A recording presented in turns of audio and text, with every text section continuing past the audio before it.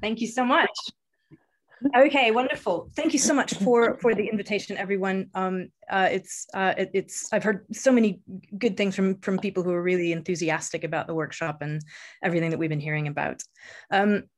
So I'm actually not going to speak very much about subcortex. I'm going to be mostly talking about methods that we've been developing, which we've been applying in a range of different applications. But where the overarching theme is related to much of what we've heard in linking MRI with microscopy for multi-scale neuroscience. And so I don't really need to show this slide. Everybody shows this kind of slide. The reason why I do like to show it, though, this concept of there being relationships between structure and function over, I mean, something like probably 9 orders of magnitude in the brain. Here I'm showing about 6.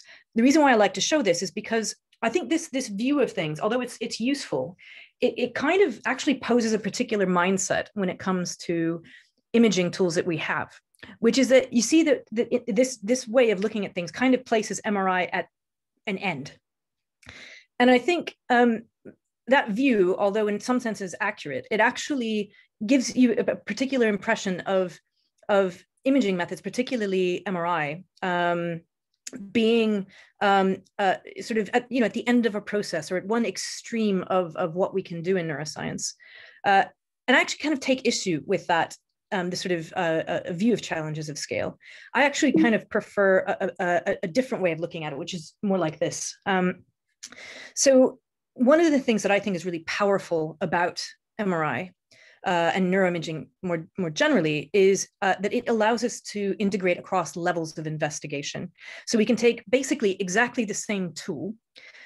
We can scan small segments of tissue. We've heard a lot about that. We can use it in rodents, potentially along with causal experimental manipulations. We can do it in patients. And with my other hat on, we can do it at the level of populations. And I think it's really hard to find another tool that it actually enables you, the same tool, to be used in all of these different ways. And I think that's a really powerful thing to be able to do. And that is something that my group has been sort of taking on as a key challenge. What do you need to do to actually really take advantage of this flexibility that imaging offers? And this is very similar to a slide that we've seen in different forms several times today already, which is making the point about postmortem MRI as a bridge between very different levels of investigation. So on the one hand, we have in vivo MRI, where we have sort of poor resolution and poor specificity of signals. And at the other end, we have things like optical imaging microscopy, which confers specificity by virtue of resolution. On the other hand, we have kind of opposite characteristics in terms of the number of brains that we can study with these methods. And so if we're going to relate these things to each other and leverage their complementary strengths, what we need is a bridge. And what I'm going to tell you about are some of the ways that my group is exploring postmortem MRI as one version of this bridge, where you have the same tissue and tissue state as you have in microscopy, but then you have the same signals as you have in vivo MRI. So I'm going to start with some of the technical challenges, and then I'll go into a few of the different ways that we've been exploring what you can do when you have this kind of data, in particular where you have microscopy and postmortem MRI in the same brains. So when we got into this in the first instance, we were sort of given a brain by a neurosurgery colleague who is interested in looking into deep brain stimulation. And so one of the first things we did was to try to get some good structural scans. This is an example of a structural scan we got back in about 2007 or 8 at 3T without very much optimization at all. It was absolutely gorgeous. And so we thought this is going to be really powerful and amazing. But what we really wanted to do is to explore diffusion. And we'd seen some of these data from people like Tim Derby, who is doing absolutely gorgeous imaging in monkey brains that fit into rodent scanners.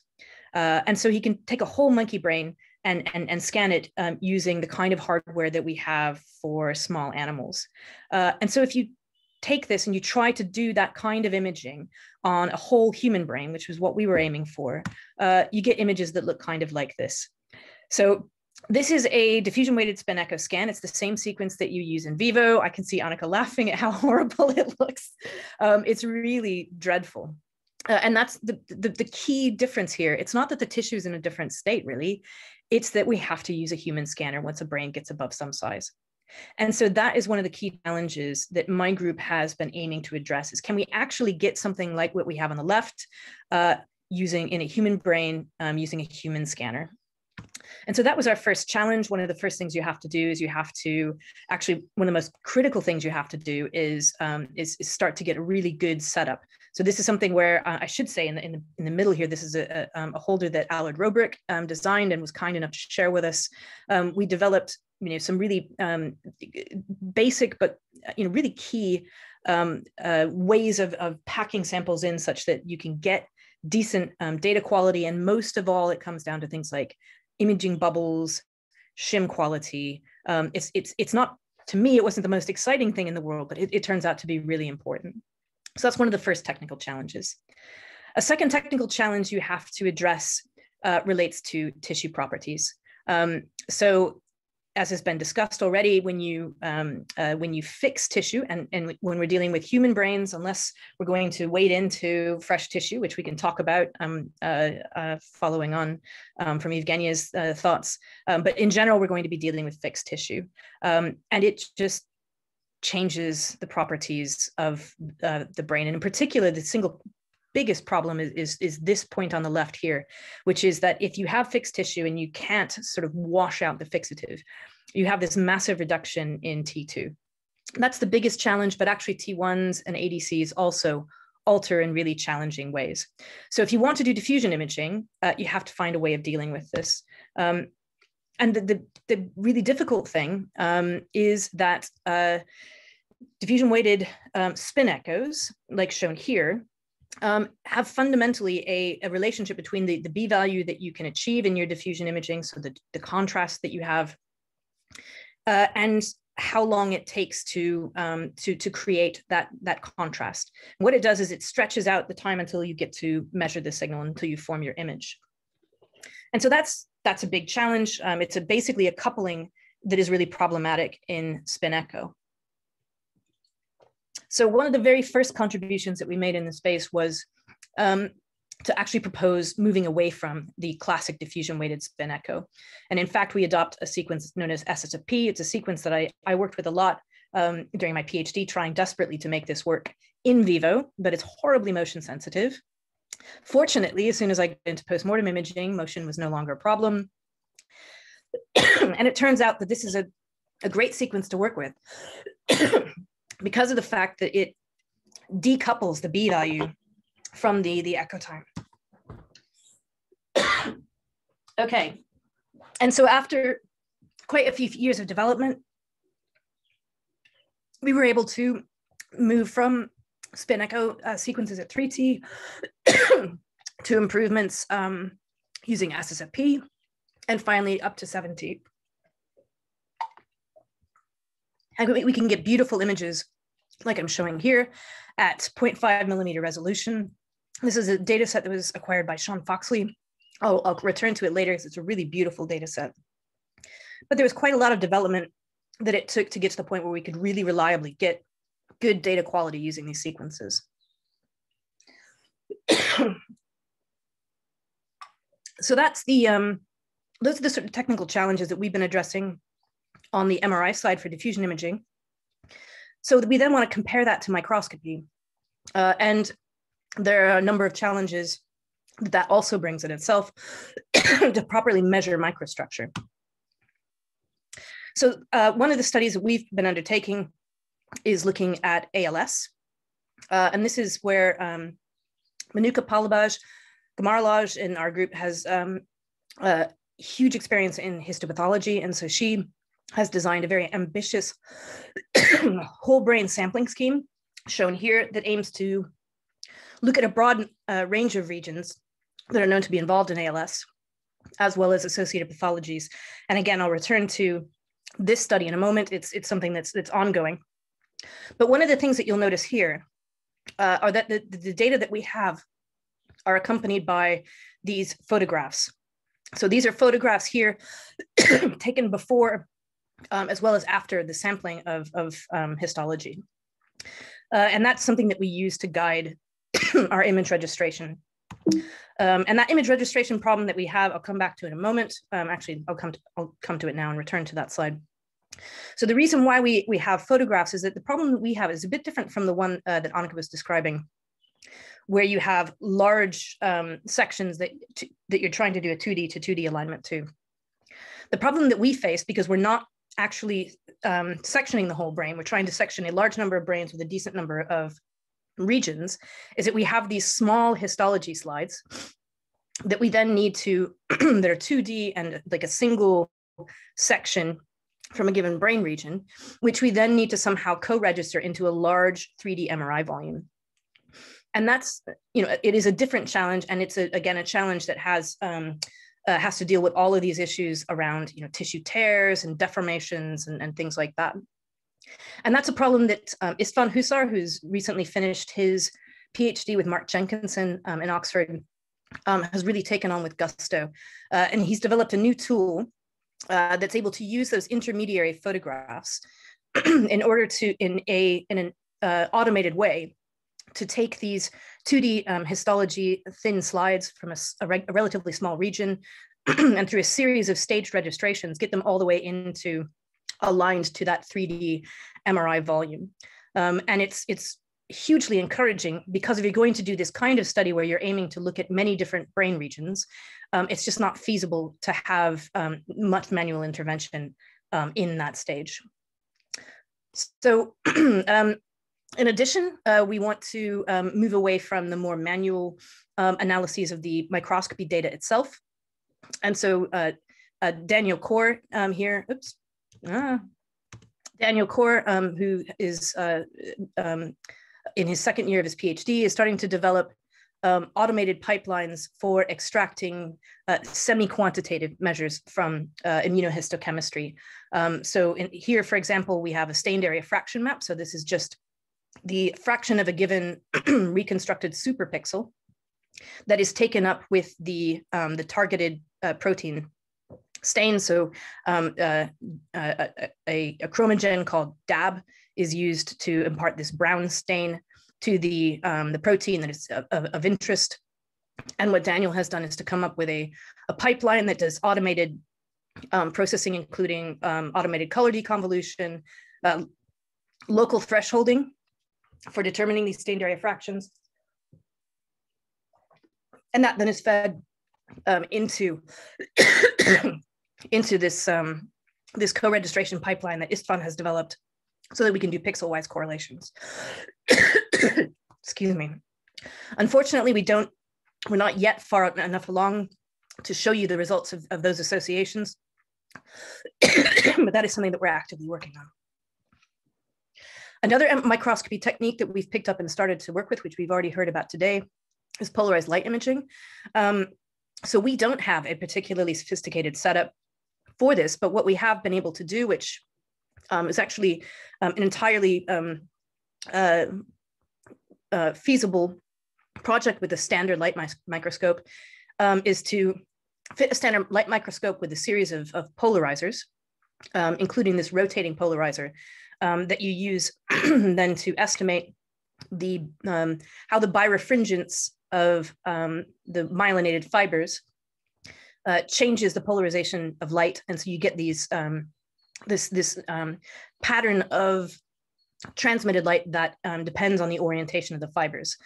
So this is, in this case, a purely 2D technique, but we've been able to use that to in a relatively basic setup created by Jeroen Molink, shown here, in order to ask some, still some quite interesting questions where we acquire polarized light imaging in the same tissue samples that we've subjected to MRI. So just to give you a little bit of eye candy, because everybody loves to look at polarized light imaging, this is a beautiful image of the cerebellum that Jeroen acquired as one of his first samples. Looking at these images, you can really get a feel for the exquisite detail that this technique can give. But Jeroen very quickly took on the task of really using this in a much more quantitative way. And I'll show some results from that in a moment. Here's a non-quantitative example of polarized light imaging acquired in the same brain where we acquired that. This is that same 0.5 millimeter diffusion data set, where on the right, I'm showing some deterministic tractography. So this is in the pons. And you can really start to get a feel both for what the polarized light imaging is able to show in terms of the sort of exquisitely complicated fiber structure, but also that at this kind of resolution, you really do start to see things, properties like interdigitation of pathways. In this case, the crossing pontine fibers where the corticospinal tract is running superior inferior, and then that's interdigitated with these crossing pontine fibers that are moving between the two hemispheres of the pons. So what can we do with these kinds of techniques? So that's the basic technical, some examples of the technical development that we've been doing.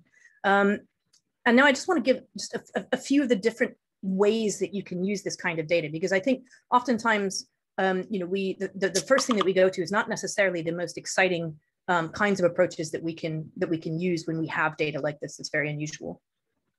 So I'll start with what I call classic MRI histo. So mapping out relationships and thinking about relations to gold standards. And so in this kind of a study, we can maybe view the way that we have these two data sets interact like this. So we have some kind of gold standard with quotes around it, because we all know that every gold standard has its own caveats. So some kind of microscopy data. And then we have our non-specific MRI signal. And what we're aiming to do is to basically try to use that gold standard to in some sense validate the non-specific MRI. And we're going to do that in the form of a correlation. So this is the kind of the most basic thing that we can try to do. So one example of that from our group, this is work again by Jeroen Mullink. In this case, he's not doing whole brain imaging, but he had some hippocampal tissue samples, and he wanted to explore the perforant path. So perforant path is a pathway within the hippocampal formation. It's part of the circuit of Papez. And what he wanted to do is ask a question specifically in ALS as to whether it seems to be that there's an involvement of the perforant path in ALS, because there are reasons to expect that there might be. And so, so what Jeroen did is he acquired some polarized light imaging data alongside other histopathology data, and acquired diffusion data in the same samples. And the first thing that he was able to show, which was kind of a nice demonstration of the ability to use polarized light imaging, not just to depict neuroanatomy, but to actually to ask a question in a clinical context, or pathological context at least, was he was able to demonstrate that not only do you find differences between controls and ALS patients in this perforant pathway with respect to myelin and neurofilament markers using immunohistochemistry, but actually you can also find significant differences with respect to the retardance parameter calculated from polarized light imaging. And so it was a nice demonstration of a way that you can use polarized light imaging beyond its sort of the context that it's usually presented in. And so here he was able to show that this limbic pathway, the perforant pathway, seems to have some involvement in ALS, which in and of itself is interesting. But then in addition, he was able to show that he was able to pull out some correlations between the different retardance measures in polarized light imaging against some of the diffusion-based parameters estimated from the MR data. I mean, they're not the most beautiful correlations in the world, but they certainly seem to be showing a consistent pattern, and they're consistent with what we see when we look at the immunohistochemistry stains for myelin that we might more commonly consider to be the kind of property that you would be looking at to validate against MRI against microscopy. In another study, we a very similar question about this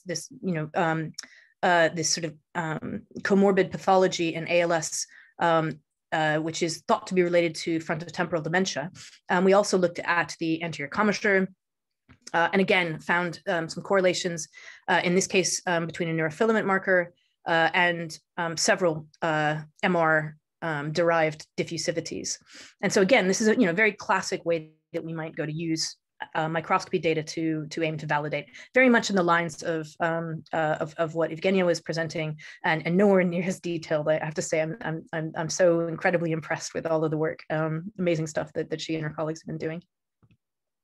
So that's sort of the classic kinds of ways that we might try to make MRI and microscopy play together. But there are other things we can do beyond that, which are a bit more difficult to pull off, and a bit more they rely more strongly on having good quality data and very well-designed models.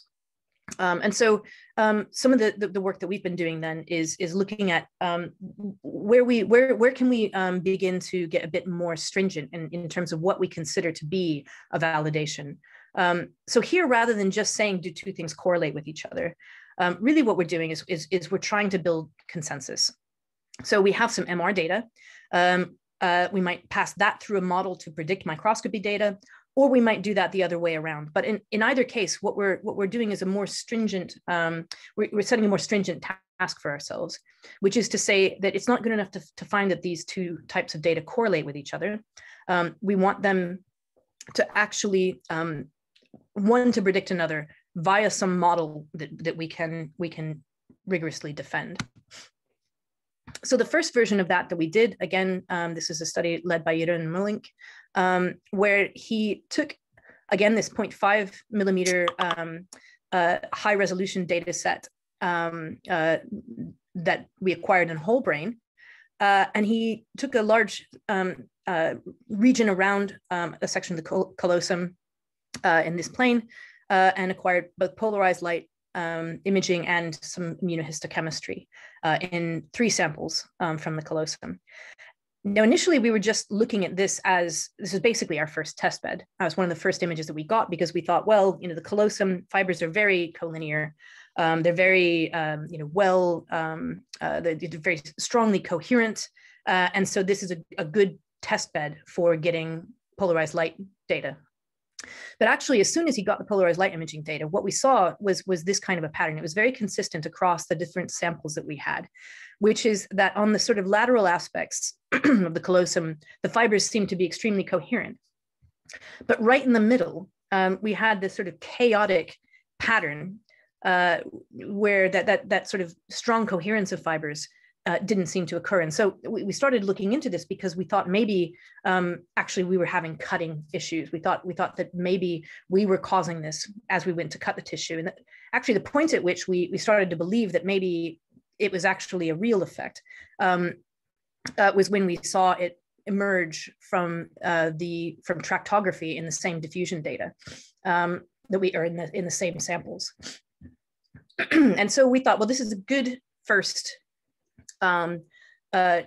example project of trying to relate diffusion MRI to microscopy data.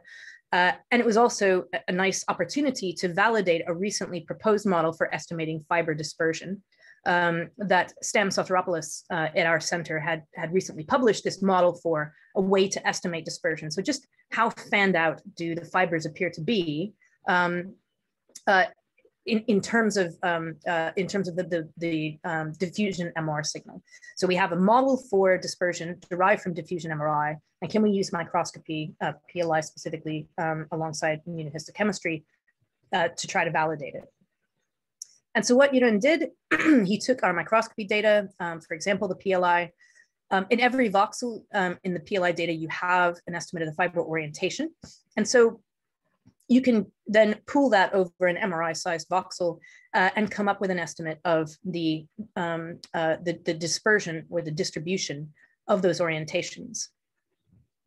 So Jeroen did this actually not just with that PLI data, but he has a similar way of estimating these properties from myelin immunohistochemistry geometry using structured tensor analysis.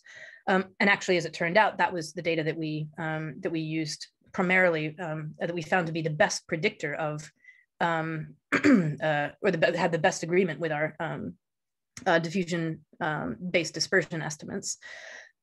And remarkably, it's not just that Jeroen was able to find a correlation. Looking across 3 different regions with very different dispersion patterns, including the centrum semi-evol, where fibers are very chaotically oriented, he found that not only did he get a good correlation, but he actually got good quantitative agreement of the angle of dispersion between these 2 modalities.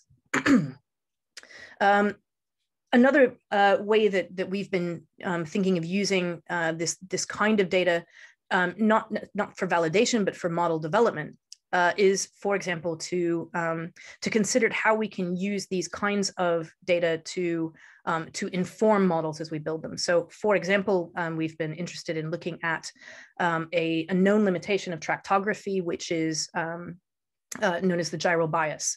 So if we look at true connections in a gyrus, oftentimes what we expect is to see a pattern like this, whereas fibers enter a gyrus, many go straight through to the crown of the gyrus, but in order to connect on the banks, they have to turn to enter. And so this is what we expect the sort of true connection pattern to be. But if we look at diffusion data that has limited resolution, the profiles that we would measure would look something like this. And so when you perform diffusion tractography under these conditions, where you underestimate the angle as fibers have to turn due to partial volume effects, then what you end up with is this kind of a bias, where you overestimate how strongly fibers connect to the crowns, and you underestimate the connectivity to the banks. So this is something, again, that this kind of data can be really powerful for. So this is an example where Sean Foxley, Jeroen acquired some polarized light imaging data, and Sean Foxley compared this to his 0.5 millimeter diffusion data. And one thing that this data starts to enable you to do is to ask the question of what kind of spatial resolution would we need in order to be able to actually capture this structure using uninformed tractography. So using just very standard vanilla deterministic methods, you can see that at 1 millimeter resolution, you start to see some of this this expected pattern of connectivity, but really it's not until you get down to something like 0.5 millimeter that a generic tractography algorithm will really start to reflect this structure. And this is something that relates nicely then to work that Saj Babdi and Michiel Kotter have been undertaking in our lab, trying to build models that are then informed by this. So not uninformed tractography, but methods where you perform tractography in a mode that aims to identify this kind of structure and aim to be consistent with it. So the last quick topic that I want to cover is something a bit different, which is, instead of thinking about these as data sets where one validates another or you predict one using another, instead to look at these data as having some overlap as well as areas of non-overlap. And then asking the question, is there a way to build that into some kind of a joint model? And this is work that Amy Howard has undertaken at our center. It's going to be using this essentially the same kind of property that Jeroen was looking at in his callosal samples of looking at fiber dispersion. But in this case, what Amy was interested to do is to ask if you can use microscopy to help to break a degeneracy of the model that we're using in diffusion MRI.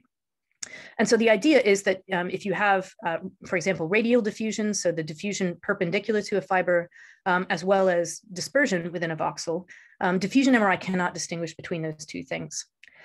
But if alongside that diffusion MRI data, you have microscopy, you can it can maybe be informative about one of these properties. In this case, it can be informative about dispersion. And so it enables you to break that degeneracy. And so what Amy has done— wrapping it up? I can, thank you for the reminder. So what Amy has done is to build this kind of a model where she is able to feed in these two types of data and co-model them, so model them at the same time in a way that enables her then to break this degeneracy.